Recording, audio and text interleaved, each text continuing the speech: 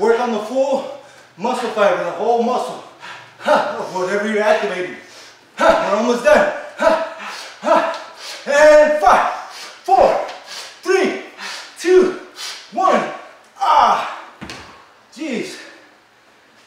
Whew.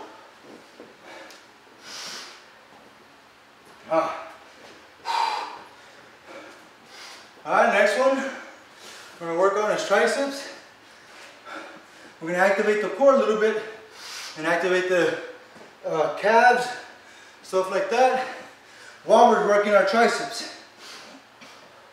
Alright, so we're almost done with the break. Notice how when we're breaking, we're not sitting still. Some people literally sit down and they're like, and they're drinking their water, relaxing for like 2 or 3 minutes. And then they get up and they do their 8 reps. It lasts only about 6, maybe 15 seconds, which should last way less than that. They sit down again for another 4 minutes.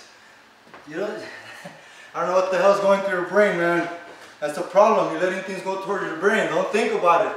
You gotta move, move, move. Here we go. Grab the ball, bring it over your head, behind your head, like so. All right. That's what the motion we're gonna be doing. But before we get started, I want you to get shoulder width apart your legs, slightly bend the knees, face that pelvic up, crunch in like a martial artist, like Bruce Lee. All right. That's gonna activate your core, your obliques, everything within your midsection without wasting energy. Then I want you to get off your heels a little bit. You can go high if you want. It's going to be too difficult. So just get off your heels a tiny bit. That's all that matters. That way you activate the core more and the calves. All right, elbows in tight and go. Just fist pump basically with both of your arms.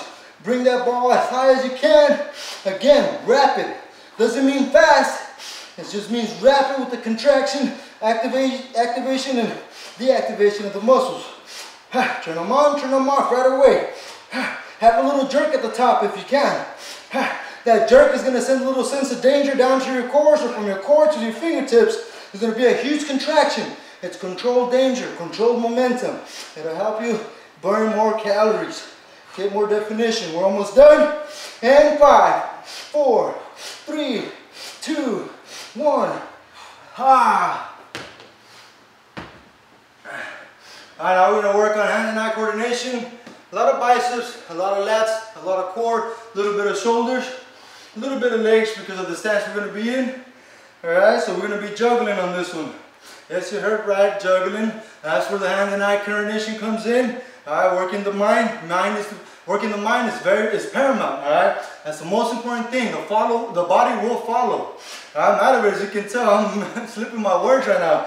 But I keep going. Here we go. Go ahead get in a horse stance, or what I like to call sumo stance, because it looks like you're about to get ready to sumo stand, wrestle. It doesn't matter right now. Anyhow, here we go. Get it in a wide stance, really low. Alright, so all you're gonna do is try to keep your forearms parallel to the ground. Alright, you're just gonna throw it from left to right. You gotta be careful to balance it. Alright, hand and eye coordination. Don't stare at the ball. Use your peripherals. Alright, just keep going and you'll see, you'll start feeling it on your biceps, on your shoulders, on your lats. Doesn't matter what you do with your opposite hand, but use it wisely. Use it to counterbalance. And just nice and lightly toss it over, catch it, balance it, toss it over. Try not to stop, meaning like this, think about it and then go. No, the deceleration and explosion is a mild form of plyometrics. That's what's gonna make you engage the core big time. And be explosive.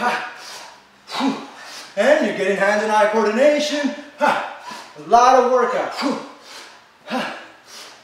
We're almost done. Notice I'm using my legs. This is not cheating because I'm still staying low, but now I'm activating ligaments and tendons on my knees and ankles, strengthening those as well. My stabilizing muscles, stuff like that. We're almost done. And 5, 4, 3, 2, 1. We're almost done.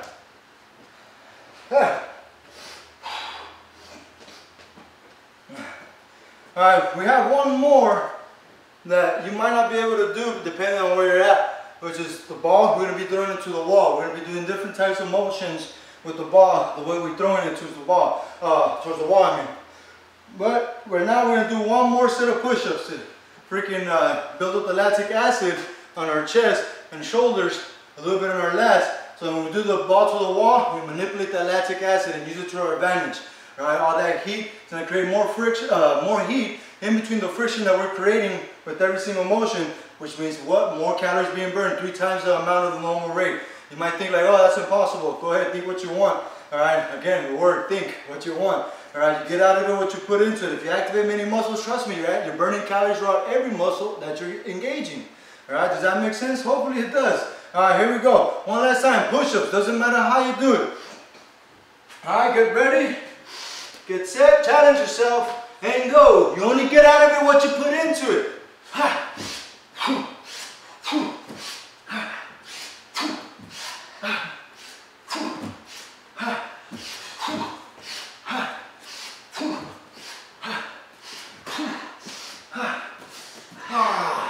Alright, we're almost done.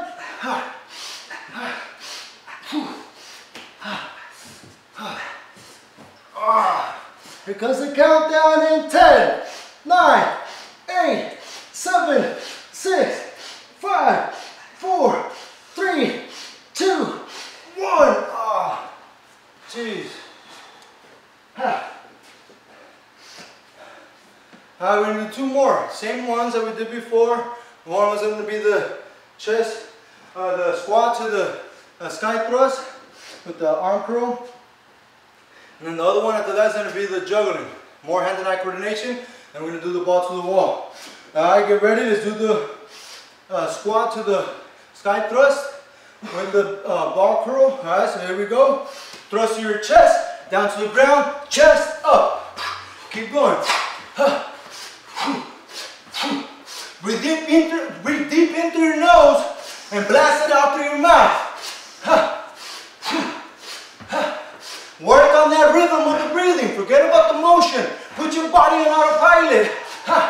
And 10, 9, 8, 7, 6, 5, 4, 3, 2, 1. Alright, now we're going to juggle. Not much of a break, only about 10 seconds of a break. So work quick, work fast on that recuperation. Nice neutral thoughts, controlled, slower breathing. That way you send signals to your heart to slow back down. Don't keep it in an altered, spiked rate right now. You don't want to do that. You want to find the balance. You're just done being chaotic, now you want to be peaceful. Relax, be fair to your body will reciprocate. You'll be able to focus longer this way. Concentrate on that training. That way you don't overtrain too much. You know, but the body's stubborn. We'll keep going sometimes before the time we're supposed to stop. Alright, because we think it's better. Sometimes it is, but most of the times it's not. That's why it's called overtraining. Anyhow, here we go. Let's go ahead and get started with the juggling. Now, be a little more playful, right? Don't be controlled, don't be like a robot. Maybe go a little bit quicker. Shorter, quicker bursts, alright? Whatever it is, just try it out. You can spin around if you want. It's up to you. Hand and eye coordination. Level up that coordination. Here we go. Reflexes and stuff like that. Get set. And go. Remember, just try not to pause because you need that deceleration.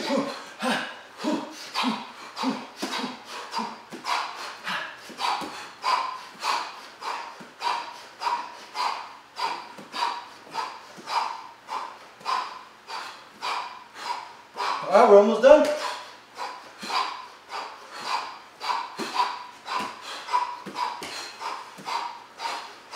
And 10,